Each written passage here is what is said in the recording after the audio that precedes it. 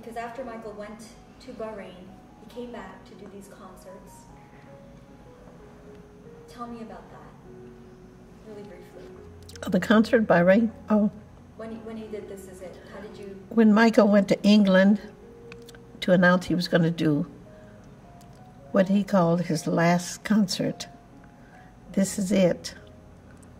And it was only 10 shows that he had told them that he would do. And as they were selling 40, then 50. And then Michael didn't want to do 50 shows. He told me, he said, Mother, I don't want to do 50 shows. But he was proud to see that they had sold out so fast, but it's not, he was proud of it, but it's not that he wanted to do them. And then I found out how they had structured the shows. And I kept calling him and telling him every other day, my son can't work like that. You know, because even when he was younger, when he worked, he only worked 1 or 2 shows a week. And not every other day, just keep doing shows over and over. That's too much. And he had, it was funny to him because he knew that I never spoke up about anything. But I was just concerned about them overworking him. He hadn't been out there for like 10 years or more. And I know he just couldn't jump in and do all those shows like that. So I felt proud that they had sold those many shows and that he could, but I wasn't happy about the way they had him structured for him to do, and I wasn't happy about the number of shows they wanted him to do. How did Michael feel when to know that even after 10 years being off the stage, he was still able to sell out not 1, but, you know, not 1 or 10, 50 shows? Well, he felt good. He felt good about it. He called me, and he told me, guess what? I said, what? He said, now it's up to 50 shows, Mother. I said, what? I said, are you going to do them? He said, I can't do those 50 shows. I only committed on 10. But they kept on after him until I don't know if he signed for 50 or what, but I know they were trying to get him to do it. And they had sold. I think the pressure was they had sold these shows. Yeah. Mm-hmm. But do you think he felt like he was back on top? I don't know. I don't know. I imagine he did.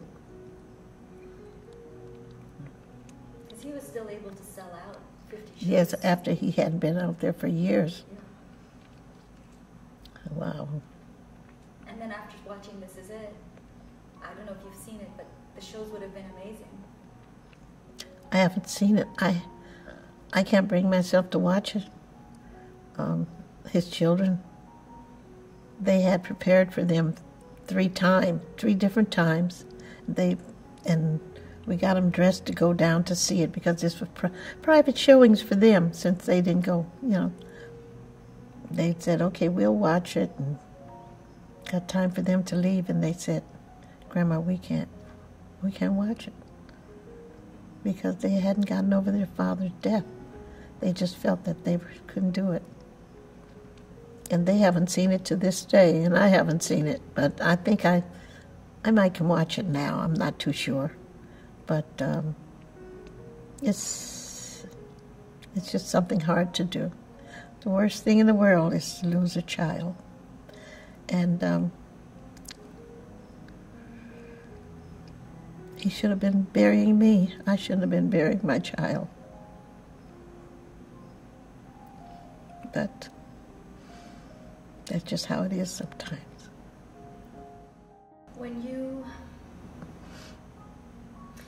were worried about him, you thought he couldn't do 50 shows. So when you got that phone call to come down to the hospital on that day, did you know in your heart something was wrong?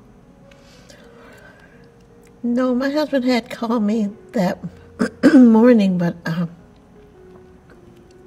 I wasn't there to answer the phone. I was out in field service because everybody knows that I'm a Jehovah's Witness and we do this. And when I got back home, they kept calling, come to the hospital.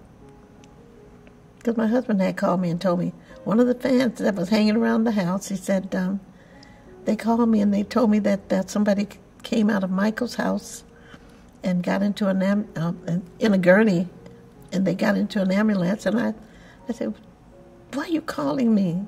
I said, "It could have been anybody. It didn't have to be Michael." And I was kind of, you're worried and you're upset with them anyway, for doing that. And so they said, when they called later, they told me come to the hospital, and I came, and I just thought that he might have been sick or something. And when I got there, nobody was talking. Everybody didn't want to talk about what was going on.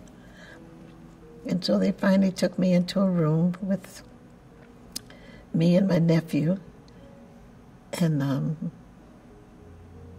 they told me a story, and I said, "You know how you are. You want to know? Well, get to what happened? What happened?" And I said, "Well, did he make it?" Nobody said anything, and then finally they said, "No, he didn't make it." I don't know. After that, I guess I was started screaming and I blacked out or something. But I didn't black out, but it was like I was in another world. That's the most hurting thing in the world to hear that you had one of your children have died. Looking back on his life now, do you wish that he was never a star? Pardon? Do you wish that he had a different life growing up after losing him? Was it worth it for him?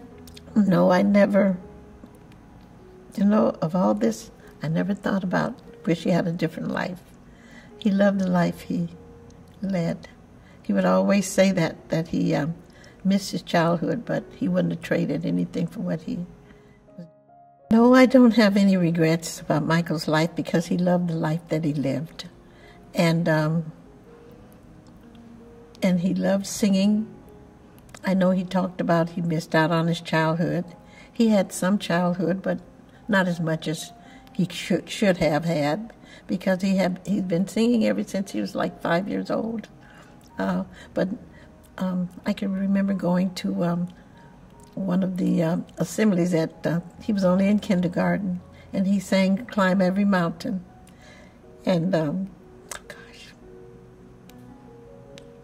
and his grandfather had attended with me, and I looked over, and Dad was crying like a baby. This little boy up there singing his heart out. But anyway, I'm sorry. You can strike that. No, I mean, you can.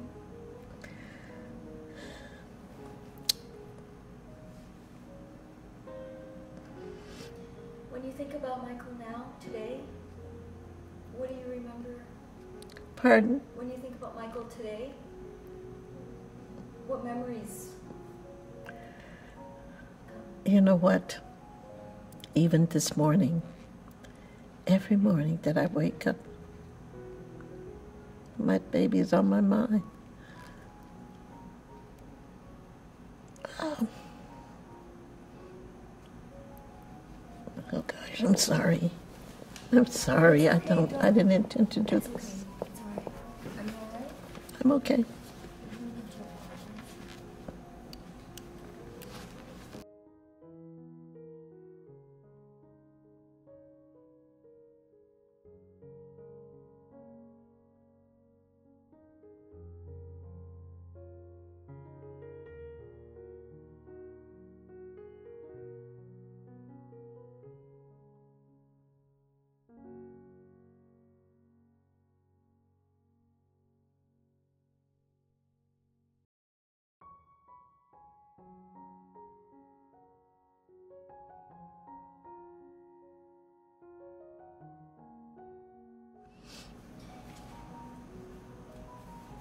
Now that Michael's gone, how do you want everyone to remember him? I would like to remember people to remember Michael, of what a kind and giving person he was. And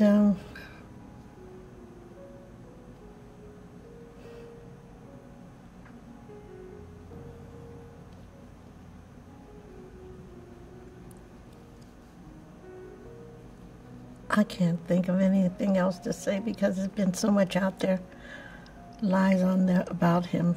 I don't even want to mention them. I just want them to remember him as Michael Jackson was a loving and kind person. And he had so much that they had lied on him about. And most of the people, he was just misunderstood. And he was all about giving and helping and being kind to people. And as far as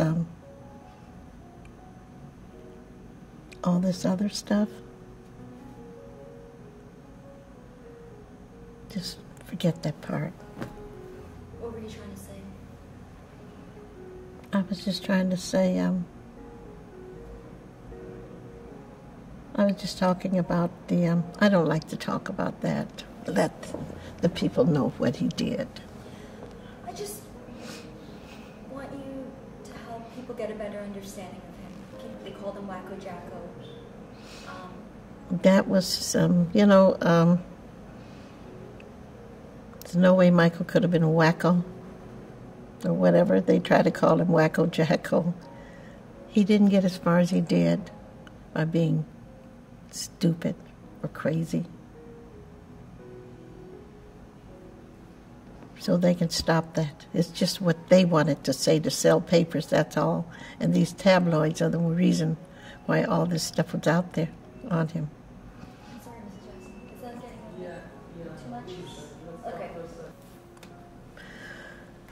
When I think about Michael, looking back on his life, there's not a day in my life that I don't think about him. And it's like when people say that their life flash before their face, when something's going to happen. This is how I look at Michael. I remember the very first cry when the doctor slapped him on his backside.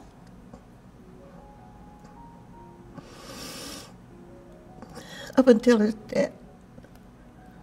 And almost every day, I should say every day, even this morning, that's the first thing I think about. I know I'll get over it with prayer and everything, but right now it's hard. Because I guess every child means a lot to their mother. And my child meant so much to me. And by me still being here, and he's gone,